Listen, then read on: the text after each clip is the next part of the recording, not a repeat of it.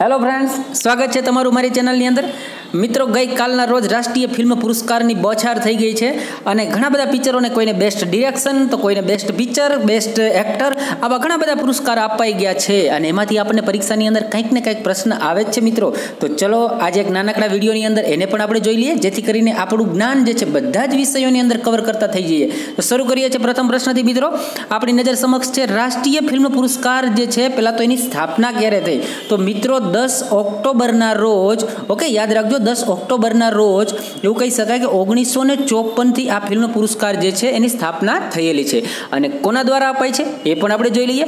Ministry of information and broadcasting દ્વારા આ picture ફિલ્મનું જે પુરસ્કૃત જે છે એ કરવામાં આવે છે. કોના દ્વારા કરવામાં આવે છે? Ministry of information and broadcasting દ્વારા આ પુરસ્કાર જે છે એ આપવામાં આવે છે. ઓકે, હવે સાથે સાથે તમને કદાચ એવો ક્વેશ્ચન થશે કે સર સૌપ્રથમ કઈ પિક્ચરને પુરસ્કાર મળેલો? તો એ પણ કહી દઉં છું. મરાઠી ફિલ્મ શ્યામચી આઈ, કેવું નામ છે? શ્યામચી આઈ.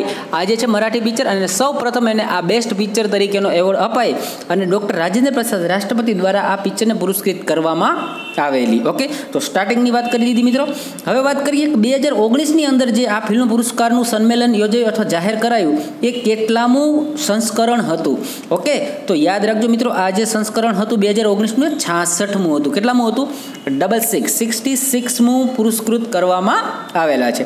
મિત્રો, ગયા વખતે મેં રિઝનિંગની અંદર એક સરસ મજાનો ક્વેશ્ચન પૂછેલો છે, એને પણ જોઈ લઈએ, જે ભૂલાઈ ના જાય. ઓકે, તો પહેલાં ત્યાંથી જોઈએ, પછી આપણે ક્વેશ્ચન જે છે આગળ જોઈએ. અને મિત્રો, આ ટેસ્ટની અંદર ઘણા બધા પ્રશ્નો જે છે એ કામના છે, ક્યાંક ને ક્યાંક આપણે મદદરૂપ કરશે, 1 યા 2 માર્ક્સ માટે હેલ્પફુલ થશે. માટે વિડીયો જે છે એને પૂરો જોઈશું અને આપણા માઇન્ડની અંદર થોડું ઘણું આપણી સેન્સ વધે, આપણું નોલેજ વધે, આઈક્યુ વધે, એના માટે 1-2 ક્વેશ્ચન એવા પણ હું લાવું છું, જેને જોઈ લઈએ. ઓકે મિત્રો, તો સ્ટાર્ટ કરીએ છીએ એવો પ્રશ્ન. ગયા વખતે રિઝનિંગનો મેં તમને એક આ ક્વેશ્ચન આપેલો હોમવર્કની અંદર, ઘણા બધાએ આન્સર કર્યો છે. ઓકે, તો જોઈ લઈએ. હવે જો આ પ્રથમ આકૃતિની અંદર રિલેશન શું છે? તો કે ભાઈ અહીંયા રાઉન્ડ છે ને એના અંદર શું આપવામાં આવેલું છે? તો કે ત્રિકોણ. બીજી આકૃતિ જે છે એના અંદર શું બને છે કે જે ભાગ 12 છે એ ભાગ જે છે એ અંદરની સાઈડ જાય છે. ઓકે, મીન્સ કે આઉટર જે ડિઝાઇન છે એ અંદર જાય છે. તો અહીંયા જોશું તો સર્કલ ડિઝાઇન જે છે 12 છે, તો એ અંદર બને છે. તો નેક્સ્ટ આકૃતિ શું હશે કે આ જે આપણને ડિઝાઇન દેખાય છે આકૃતિ, એ અંદરના ભાગમાં હોવી જોઈએ. ઓકે, તો એવી આપણી પાસે આકૃતિ કઈ છે? તો કે ડી ઓપ્શન જે છે એની અંદર આપણને આ ટાઈપની આકૃતિ દેખાય છે. ઓકે, તો આ આકૃતિની અંદર આપણને ખબર પડી કે ભાઈ ડી આકૃતિ જે છે એ આવનો રાઈટ આન્સર થાય છે. હવે આજનો તમારો હોમવર્કનો ક્વેશ્ચન છે મિત્રો, આપી દઉં છું. આ રહ્યો આપનો હોમવર્કનો ક્વેશ્ચન મિત્રો. અહીંયા આપણને એક આકૃતિ આપવામાં આવેલી છે અને આ આકૃતિ જે છે એને તમે અહીંયા અરીસો રાખવામાં આવેલો છે. આ શું છે? તો કે અરીસો રાખવામાં આવેલો છે. હવે અરીસાની અંદર આ આકૃતિને જોતા એનું પ્રતિબિંબ કઈ ટાઈપનું બનશે? આપના ઓપ્શન છે અહીં A, B, C અને D. મિત્રો, આવા પ્રશ્ન જે છે એનાથી તમારું ઓબ્ઝર્વેશન સ્કિલ વધે છે, અથવા તો રિઝનિંગની અંદર તમારા માઇન્ડની અંદર પાવર વધે છે. વન ટાઈપ ઓફ કહી શકાય કે તમારા આઈક્યુ જે છે એની અંદર લેવલ વધે છે. તો મારો આશય એ જ છે કે આપ નોલેજ તો મેળવો છો, સાથે સાથે આપનું જે માઇન્ડ છે એને શાર્પ થાય. એની અંદર આપણને નોલેજની અંદર તો વધારો થાય જ છે, સાથે સાથે આપણું માઇન્ડ શાર્પિંગ થાય છે, જેથી આપણે આવા ક્વેશ્ચનોને ચપટી વગાડતા કરી શકીએ. માટે આન્સર કરજો મિત્રો. આપના આન્સરની રાહ જોઉં છું અને હવે આપણે કન્ટિન્યુ આપણી ટેસ્ટ સિરીઝ કરીએ છીએ. આગળ વધીએ છીએ. ત્રીજો પ્રશ્ન પૂછવામાં આવે છે, રાષ્ટ્રીય ફિલ્મ પુરસ્કાર કેટલા ક્ષેત્રની અંદર આપવામાં આવે છે? તો મિત્રો, આ જે પુરસ્કાર છે એ અલગ અલગ 3 કેટેગરીની અંદર આપવામાં આવે છે. ઓકે, જેને કહેવામાં આવે છે ફીચર, નોન ફીચર અને સિનેમેટોગ્રાફી. એટલે કે 3 અલગ અલગ વિભાગની અંદર આ પુરસ્કાર જે છે એનાયત કરવામાં આવે છે. ચોથા પ્રશ્નમાં જઈએ. રાષ્ટ્રીય ફિલ્મ પુરસ્કાર 66માં બેસ્ટ મૂવી, બેસ્ટ પિક્ચર તરીકે કોને પુરસ્કૃત કરવામાં આવેલું છે? મિત્રો, આ જે પુરસ્કાર જે છે 66મો એ બેસ્ટ હિન્દી ફિલ્મ એટલે કે અંધાધૂનને આપવામાં આવેલો છે. કોને આપવામાં આવેલો છે? અંધાધૂન. અને અંધાધૂન જે પિક્ચર છે એમના બેસ્ટ ડિરેક્ટર શ્રી રાઘવન છે. કોણ છે? શ્રી રાઘવન જે છે. અને બેસ્ટ સ્ક્રીન પ્લેને પણ આ જ પિક્ચરને પુરસ્કૃત કરવામાં આવેલી છે. આગળના પ્રશ્નમાં જોઈએ મિત્રો, આપણી સમક્ષ પ્રશ્ન દેખાય છે best short film. Okay, picture પૂછવામાં આવી છે ટૂંકી પિક્ચર. શોર્ટ ફિલ્મની અંદર ફિલ્મ કસાબ, કેવું નામ છે? ફિલ્મ કસાબ જે છે એમને આ પિક્ચર માટે પુરસ્કૃત કરવામાં આવેલા છે. શોર્ટ ફિલ્મ પૂછવામાં આવે તો યાદ રાખજો મિત્રો, કસાબ. ઓકે, હવે મિત્રો, જો વિડીયો આપને ગમે છે, માહિતી સારી લાગે છે તો લાઈક જરૂરથી કરજો. આપ નવા છો ચેનલ પર તો સબસ્ક્રાઈબ કરી અને અમને સહભાગી થશો. આગળ જોઈએ મિત્રો સરસ મજાના પ્રશ્નોને. 2019ની અંદર બેસ્ટ એક્ટરનો પુરસ્કાર જે છે એ મિત્રો યાદ રાખજો, 2 એક્ટરને અપાયો છે, વિકી કૌશલ અને આયુષ્યમાન ખુરાના. ઓકે, વિકી કૌશલ જે છે એમને ઉરી પિક્ચર માટે આપવામાં આવેલો છે. ઓકે, અને આયુષ્યમાન ખુરાના જે છે એને અંધાધૂન પિક્ચર માટે. ટૂંકમાં એવું કહી શકાય કે 2 એક્ટર જે છે એમને બેસ્ટ એક્ટરનો પુરસ્કાર આપવામાં આવેલો છે. આગળનો પ્રશ્ન જોઈએ, બેસ્ટ સપોર્ટિંગ એક્ટર. શું પૂછાયું છે? બેસ્ટ સપોર્ટિંગ એક્ટર જે છે એનો પુરસ્કાર કોને મળેલો છે? તો બેસ્ટ સપોર્ટિંગ માટે શિવાનંદ, ઓકે, એમનું નામ છે શિવાનંદ કિરકરે, અને એમને જે મૂવી છે એનું નામ છે ચુંબક. કઈ મૂવી માટે? ચુંબક મૂવી માટે બેસ્ટ સપોર્ટિંગ એક્ટર તરીકેનો પુરસ્કાર આપવામાં આવ્યો છે.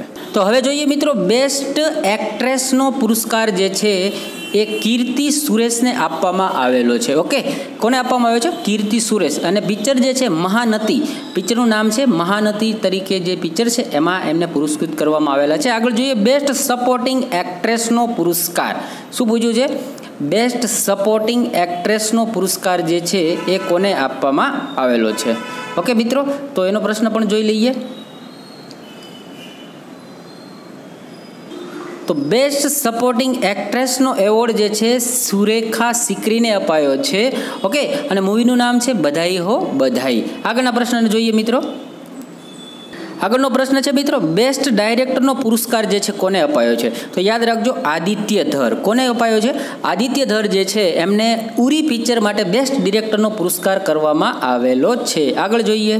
આગળનો પ્રશ્ન જોઈએ મિત્રો, બેસ્ટ મ્યુઝિક ડિરેક્ટર તરીકે પુરસ્કાર કોને અપાયો? તો મિત્રો આપણે ડાયરેક્ટર સંજય લીલા ભણસાળીને સારી રીતે ઓળખીએ છીએ, બરાબર. સંજય લીલા ભણસાળી જે છે એમને પદ્માવત પિક્ચર માટે થઈ અને બેસ્ટ મ્યુઝિક ડિરેક્ટર તરીકેનો પુરસ્કાર આપવામાં આવ્યો છે. સાથે સાથે બીજો પ્રશ્ન જોઈએ, best background music. Okay, background મ્યુઝિકની અંદર કઈ મૂવીને પુરસ્કૃત કરવામાં આવ્યા? તો કે ભાઈ ઉરી. કોને પુરસ્કૃત કરવામાં આવ્યા? ઉરી. અને એમના ડાયરેક્ટર જે છે આદિત્ય ધર. કોણ છે? આદિત્ય ધર. આગળ જોઈએ. આગળનો પ્રશ્ન છે, બેસ્ટ એક્શન ફિલ્મ માટે કોને પુરસ્કૃત કરવામાં આવેલી છે? 2019ની અંદર બેસ્ટ એક્શન માટે પિક્ચર છે મિત્રો KGF. કઈ પિક્ચર છે? KGF. આગળનો પ્રશ્ન જોઈએ, બેસ્ટ ચાઇલ્ડ એક્ટર એટલે કે બાળ કલાકાર જે છે એમાં કોને પુરસ્કૃત કરવામાં આવેલા છે? તો મિત્રો અહીંયા આપેલા દરેક નામ જે છે, ઓકે, PV રોહિત, સમિત સિંહ અને શ્રીનિવાસ પોકલે, દરેકને બેસ્ટ ચાઇલ્ડ માટે પુરસ્કૃત કરવામાં આવેલા છે. આગળ જોઈએ. આગળનો પ્રશ્ન છે, સામાજિક ઇસ્યુ ઉપર આધારિત કોઈ મૂવી છે અને એમને પણ 2019ની અંદર પુરસ્કૃત કરવામાં આવેલા છે. એવું પિક્ચર છે પેડમેન. અક્ષય કુમાર જે છે એમનું આ પિક્ચર છે, અને પેડમેન માટે આ પિક્ચર જે છે એમને સામાજિક ઇસ્યુને અથવા તો સામાજિક સુધારા માટે કંઈક એવો ટોપિક લઈને આવતી મૂવી જે છે એના માટે પુરસ્કૃત કરવાની એવી પિક્ચર છે પેડમેન, અને એમના એક્ટર જે છે કોણ છે? તો કે અક્ષય કુમાર. આગળનો પ્રશ્ન છે મિત્રો, બેસ્ટ પ્લેબેક સિંગર તરીકે કોને પુરસ્કૃત કરવામાં આવેલા છે? તો અરિજીત સિંહ. કોને કરવામાં આવેલા છે? અરિજીત સિંહ. સાથે પ્રશ્ન જોઈએ, બેસ્ટ કોરિયોગ્રાફર તરીકે કોને પુરસ્કાર આપવામાં આવેલો છે?